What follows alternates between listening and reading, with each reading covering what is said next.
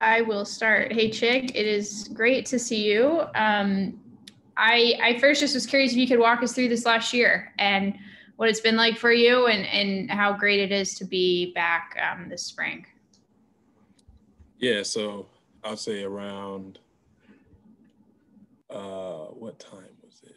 Around like March is when I first had like my situation going on.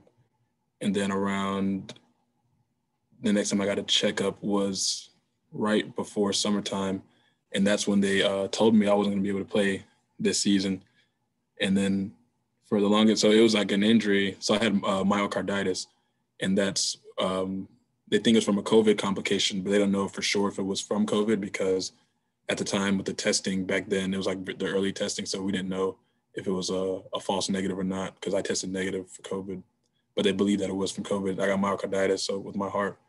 And it was like it was like back in March, it was just like a couple of days, I was feeling like chest pain. And then I was like, dang, I was getting pretty bad. So then like, I was actually at my girlfriend's house and they took me to the hospital. And that's when they said there's something, like my EKG was really weird. And then I had to stay overnight in the hospital that day. They just wanted to monitor me and stuff. And then I got out and then I came back and I had my next checkup in Baltimore, Maryland, the hospital up there. And then that's when they told me I was gonna be able to play this season because there was some little scar tissue on my heart from the myocarditis. And they said the only way that I could heal from that, I couldn't do any exercise for 6 months. So that 6 months went into the season. So for 6 months, I was literally just at home, just doing schoolwork. And I mean, it was great because I had a lot of time. That's probably my best semester I've ever had here in terms of like grades. But I had a lot of time to do that. So I was just home, just chilling, I was watching the games, I went to a couple of the games. I was trying to stay away from COVID as much as I could. And then so after my 6 months was up, I think that was around late October. And that's when I started to feel good again. Cause like before they even told me I wasn't gonna be able to play this season, I could kind of tell that I wasn't gonna be able to play. Cause I could tell from like my body, like sometimes I'd feel stuff and I'd be like, dang, I don't think I'm ready to go back. But then like by October, I started feeling back to normal. And that's when I did my stress test at the hospital, and then everything was fine. My heart was like back to normal, then had my MRIs and all that good stuff, and everything was back to normal. And then now, as you know, I'm back completely doing stuff again, and it feels really good to be back with the team. So during that 6 months, could you do anything physical, or were you like totally unable to do anything related to sports? They told me I could not do anything. Like I literally could not do anything that would make my heart rate increase. I remember when I first got to the hospital the first time and I was feeling better, I was still working out and stuff because I didn't realize like the severity of the problem. Then I started feeling the pains again. And then that's when they told me like no physical activity at all for 6 months. And then that's when I really just sat down and was just doing schoolwork on Zoom all day, playing games. Did you ever wonder if you would play again?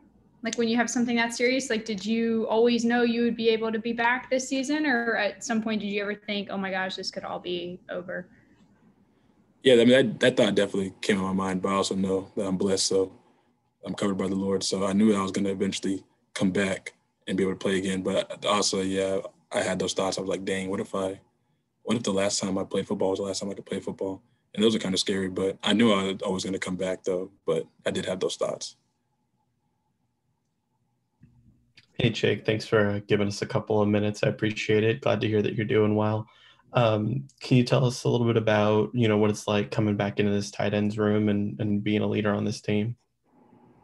Oh yeah, it's really fun because, my first couple of years playing, I wasn't the oldest guy in the room, but like now I am. So it's like, it's really fun being able to like lead the young guys and just drop my knowledge on them of everything I've learned over the past few years.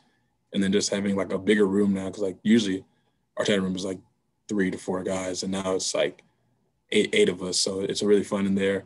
We're able to go. I don't have to go ones and twos every practice and get super tired. I actually have time to rest now with all the young guys there and all the guys who've been there. And we got some guys moved to tight end. So it's been really a nice experience being able to be that guy who's been playing and drop my knowledge on them all the time and just give them tips and stuff like that. What should we know about the freshmen, Wes and CJ? I don't know a ton about them. What are they like as players and people? Oh yeah, man, that man CJ, that man is, I swear, like he looks like he's 26. Like he's literally 18. And then Wes is literally 17. It's like, dude, these guys are huge. Like they have such a high ceiling. I can't wait to see how like their careers play out. And they're very hard workers too. And like they listen, and like they're very coachable kids. So like they're gonna be really good. Are you excited to get back to where like Loxley's system really likes using tight ends, it seems like. And last year you didn't really have that chance as much. As a tight ends group, are you guys excited about hopefully being able to add that element back into the offense? Oh yeah, for sure. We're definitely adding that back. Now that I'm back, we're definitely adding that element back in the offense. If you guys can see practices, then you'll see like, yeah, tight ends are definitely back. Hi, I have a quick question. Just kind of more on like a personal side of you. I know you've kind of coined this term that you use a lot on social media, like ridiculous, that you like to use. I kind of want to hear a little bit about that from you. So like maybe a little bit about how you came up with that, what that means, where it's going for you. What are you thinking there? Dang, where did I come up with that? I swear it was somewhere in high school where I just came up with it and I was like, ridiculous. That just sounds great. I was like, that can be like my brand. I was like, and then from then on, I swear, like every single picture I always post, I always tag that because like I want that to be like my thing. So it started in high school and I've just ran with it since. I thought it was something cool. What's it mean exactly to you? It's just like, I assume play on words with like ridiculous kind ridiculous, of. Something like that. Like okay. Play on words, ridiculous. Yeah. Got it. Thank you. And then just kind of follow up on a different note, but Coach Loxley was talking the other day a little bit about how this team's a lot about building towards like continuing to build the program, and how this team is filled with guys who really are willing to just like work with their hands and kind of do that. For you, what does that mean? What's it like being a part of this program and kind of helping continue to establish it more and more each year? Yeah, for me, that's really huge because like, as you guys know, like I've been here pretty much through everything. So I've been here from when everything was torn down, and we've been building the past couple of years, and just seeing like the success we've had last year. That means a lot to me because it's like, I feel like our class was the foundation that really set that, and the people who were able to stay and stick through it and didn't transfer, like we were the ones who really like built it from the ground up. And I see, as we all see, like it's trending towards like a really good direction. And even though I won't be able to be a part of it for so long, but it's really cool that we were able to like build that, and that you can see like the program like getting to where it should be. Thank you.